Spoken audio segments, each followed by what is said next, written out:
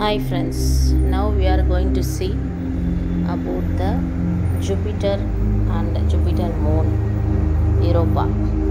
This image is released by NASA, captured by our Jameswebspacetelescope. This is for the engineering purpose only. It is not a very clear image, but it is engineer purpose only they released. In upcoming days they will release the full HD image about this Jupiter and EUROPA. In this image we can see the Jupiter in a super colored manner, and then on right side there is the moon of Jupiter's EUROPA.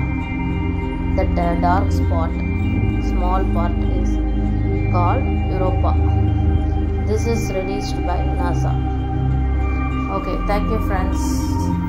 If you like this video, please like, share and subscribe to my channel.